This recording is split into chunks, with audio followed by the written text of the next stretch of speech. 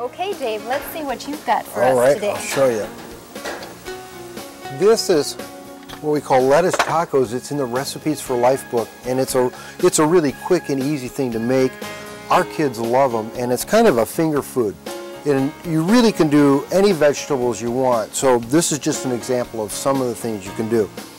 All I did was I made like a cup of grated carrot, grated celery, chopped tomato, grated zucchini, some chopped red onion, some really ripe bell peppers, red and yellow, just for the color, some grated summer squash, and some chopped chive or green onion. Along with that, I made a guacamole, and this is also in the Recipes for Life book. It only takes a couple of minutes to make.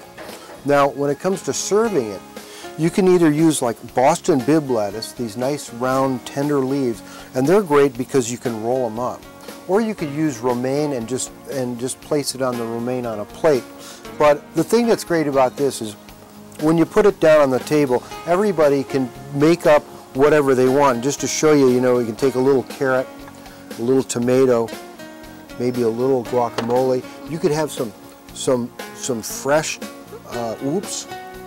some fresh jalapenos. That would be good. That would give it a nice spice. If you like it spicy. And then you can just roll these up. Oh, my mouth is watering. Would you like to try? Oh. And it's a great finger food. Everybody can make it any way they want. I really recommend you try this.